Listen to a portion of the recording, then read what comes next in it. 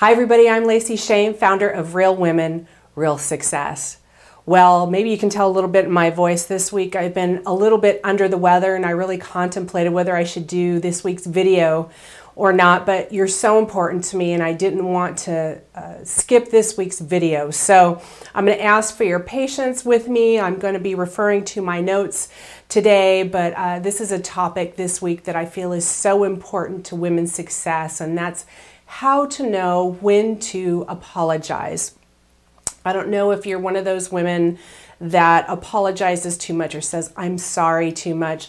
I certainly have been that type of a woman in my past, and I know many women who apologize too much and many women who don't apologize at all or enough. But today we're going to talk about when the I'm sorries are too frequent and what they do to us as professionals, and how we can know when it's appropriate to apologize and when we should discontinue the habit of those automatic I'm sorries that just fly out of our mouth.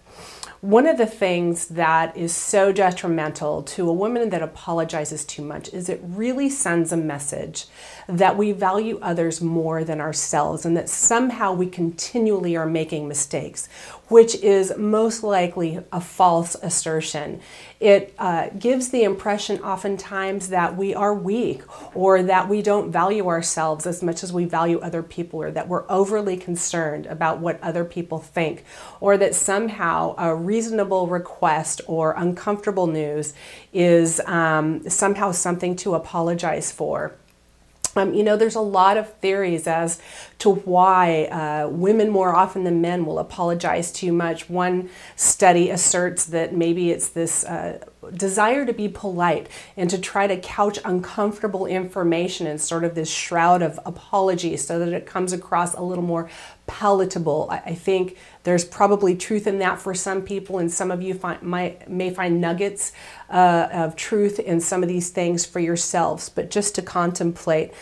Sometimes women think or maybe use an apology as a precursor to something they think someone might find offensive.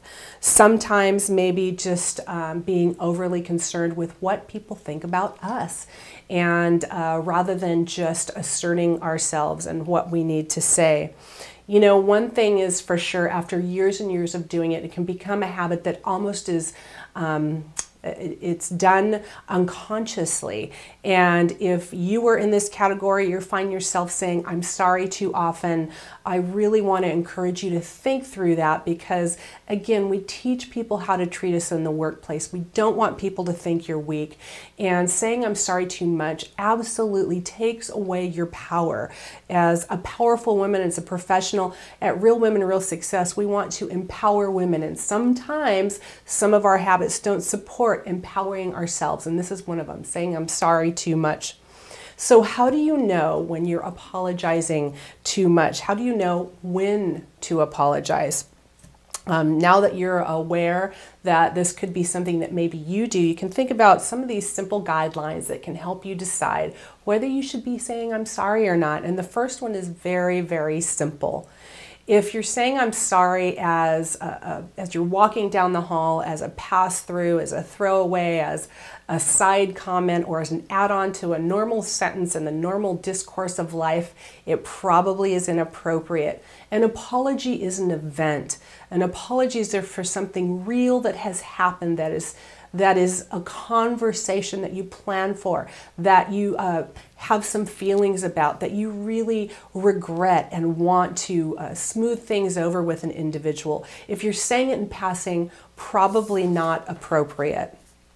You have to ask yourself, did you actually wrong someone? You know, if you didn't wrong someone, there's no apology necessary.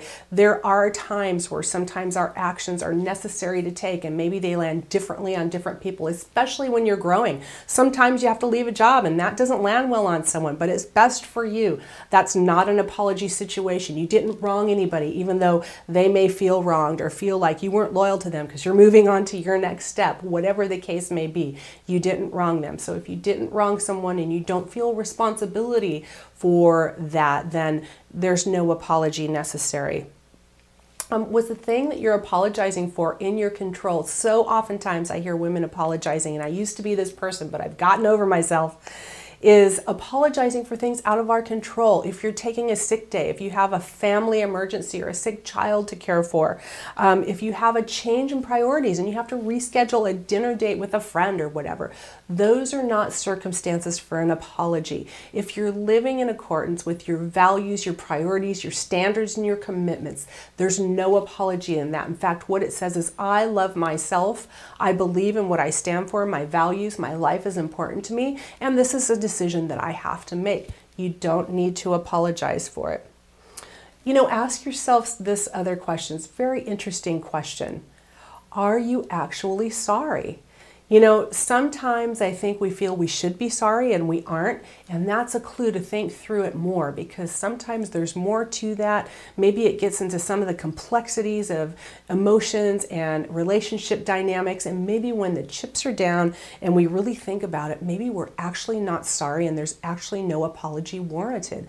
Maybe it is just fine if someone is uncomfortable with either something you said or an outcome. You really want to think through that scenario of if you actually are sorry. If you are actually sorry, that's a great sign too. You're taking responsibility for your actions, and you really want to convey to the person that you do take responsibility and that you aren't happy with the way it landed on them, and you do want to make an apology. Again, that's a planned thing most oftentimes. It's a conversation that happens in private. It's not in passing as you're going out to get a cheeseburger, planning a dinner, or walking down the hall, passing a colleague.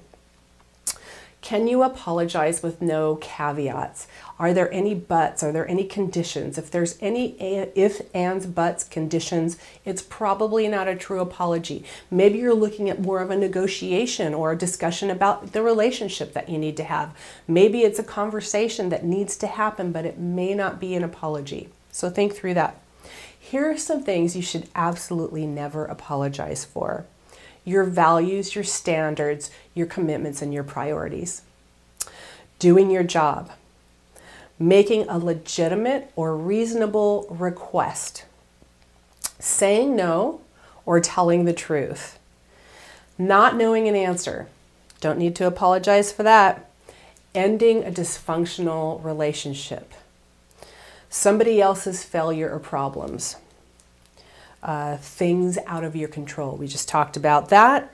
Following your dreams or your faith. All things you should never apologize for. So keep those in your hip pocket, you know, because if you're thinking through, should I be apologizing or not? Sometimes we are doing things related to all these different never apologize for factors in our life. And if one of those is involved, no apology necessary. Sometimes I'm sorry becomes a habit for people, and recognize that if it's just a habit and you're doing it to smooth things over or pave the way for uncomfortable information, just do this. First of all, awareness is 99% of the battle. Once you're aware you're doing it, just make an effort to stop. Just stop saying I'm sorry. You're not going to miss a golden opportunity to do something you should do if there's truly an apology warranted. It's never too late to do a well-planned apology, but just try to stop that habit of saying I'm sorry, because you're teaching people how to treat you. You're teaching people that you undervalue yourself as compared to them, that maybe you care too much about their feelings but not enough about your own. And all those are things that take your power away as a woman, and we want you empowered as a woman. You have skill sets that are needed. You should be proud of yourself and those skill sets. And we want you to go to the highest levels that you want to do and to be respected by those around you, not from a power standpoint, but from a personal power standpoint. And one of the ways that you can foster that is to not over apologize. So, you know, we all have those opportunities when we should apologize. We're all fallible, we're all human, and part of a really golden apology is when we take responsibility for hurting someone else and we truly feel bad about it and we know that we could have done things differently.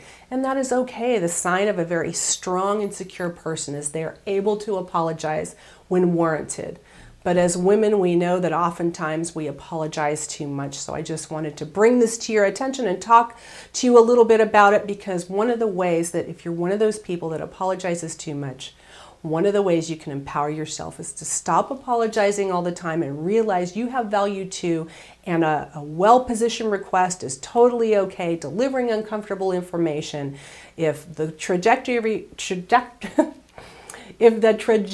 of your life is not in accordance with what someone else would like, that's not necessarily a reason to apologize. So I hope that's helpful to you. If you've been watching my emails, you also know that my book came out this week. It's not just my book. I wrote it with 19 other women. It's an anthology. It's called Keys to Conscious Business Growth, and it's on Amazon as of February 23rd. I hope you'll buy a copy.